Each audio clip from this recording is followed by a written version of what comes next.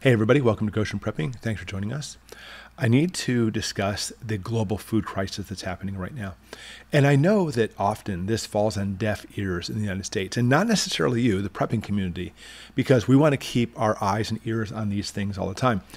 But I'm saying, why does it fall deaf on the United States? Because our grocery stores, practically speaking, are doing pretty well, especially when you look at the last few years. Of course, we know the last few years we've seen lots of shortages, literally empty shelves in specific items, not to mention increased prices drastically. And when we hear about things like there's a shortage on rice in the world right now, a global food crisis, I'm not seeing it in the United States. I shop at all the different stores and compare prices. I like to see what's in inventory.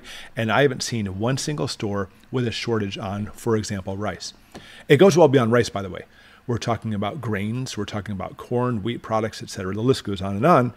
And a lot of it, if not most of it, comes from what's happening with Russia and Ukraine. But not only that, we've seen from India as well that they are stopping all exporting of rice. And they say it's because of financial reasons. They're trying to increase the value and price of rice in the country because the rice farmers are having a very difficult time. I personally think it's because India is connected with Russia and BRICS, and they simply just want to sock it to anybody who's not part of the BRICS situation. What do you think about that? Put that in the comments below what you think. I could be completely wrong, but I think that's what's happening. Now, we see shortages happening, but they don't seem to be as catastrophic as shortages we've seen in the last few years. Would you agree on that? And I mean, right now, go through the grocery stores and most of the stuff is there. The grocery stores are very good at front facing, by the way. Normally they have a spot for like 5 boxes or whatever you're trying to look at. And they only have 1 box in stock or 2, so they push them all to the front to make it look like everything's nice and healthy in the store. I'm not talking about that necessarily. But when we compare the last few years, the shortages in the US aren't really happening as much right now. There's a few things, but the prices, that's a different story. We saw in the last few years, as you know, a drastic increase in inflation of grocery food items. Some things went up like eggs, ridiculous, and now it's dropped back down. But there's many things, the prices have not dropped back down. In fact, when we look at compared to a year ago, we're looking at overall about a 20% increase in food products in just the last year alone. On top of that, 13% increase in oil production, and your gas prices at the pump have gone up in the last year as well. Now, what's causing this? Many things. Obviously, we talked about Ukraine and we talked about Russia, et cetera, but also just labor shortages are widespread around the country where it's tough trying to get people to get in there and do the work as far as making the food production.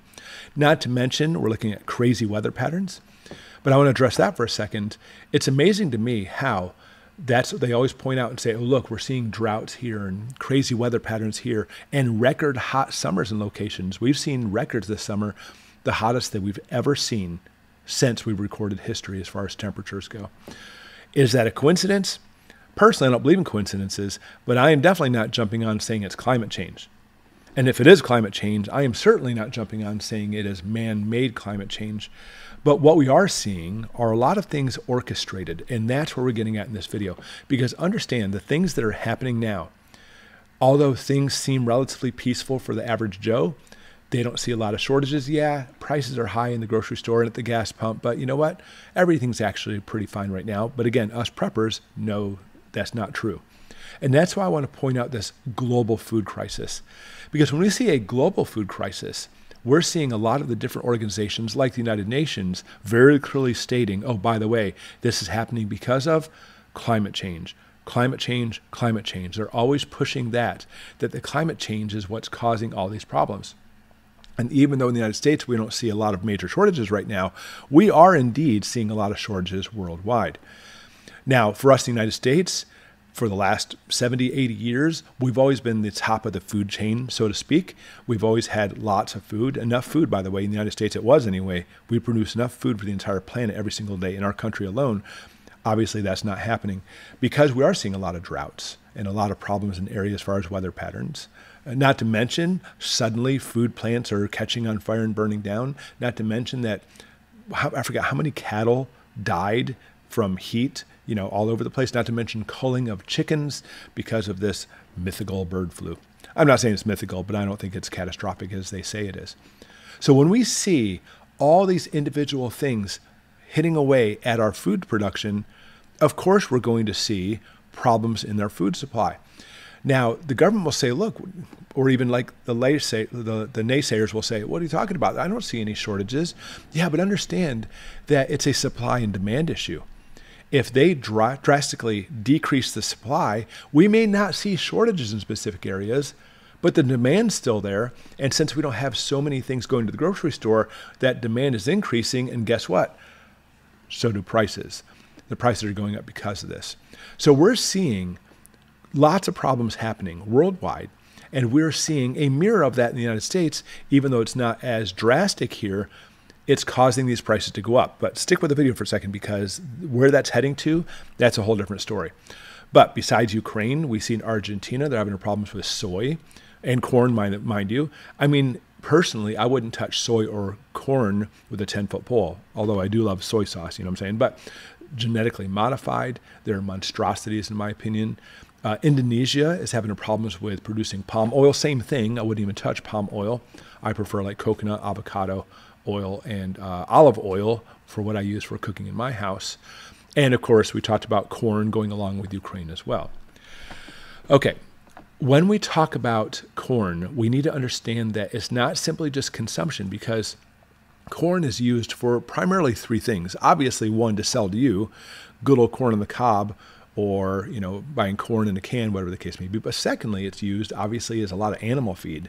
Corn is a major staple. They like to turn around to feed like cattle, for example. And the third thing they use for corn, by the way, is biofuels. In fact, we see a lot more of it going into biofuels as we continuously see pressure being put on the pump. A lot of the corn is being shifted there. Okay, so here's what's going on. Oh yeah, and not to mention beef, by the way. I can't forget beef.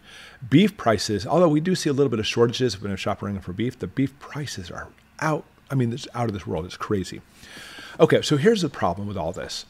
Just because in the United States we don't see a rice shortage, just because the beef prices have gone up and we don't see any shortages in that, just because we still have corn on the cob and corn in the grocery stores, we start to understand this as it not being a problem. But the reason the prices have gone up is because there have been shortages worldwide. And it's just a matter of time before this perfect storm hits between fertilizer, still not enough fertilizer in the United States, a shortage in all these things. We see droughts and weather patterns. The system can only take so many hits before we start seeing shortages. Again, it's supply and demand. We've already started seeing the prices going up because of this, but eventually it's going to be that straw that breaks the camel's back. And now suddenly, we're not going to see simply just toilet paper from some mysterious reason disappearing in the store. Or maybe your pasta may be out. Or maybe your favorite brand of, you name it, may be out. Here and there, a little hunt and peck, little tiny things disappearing. No, we're going to see a major catastrophic change in our food supply coming unless all this changes.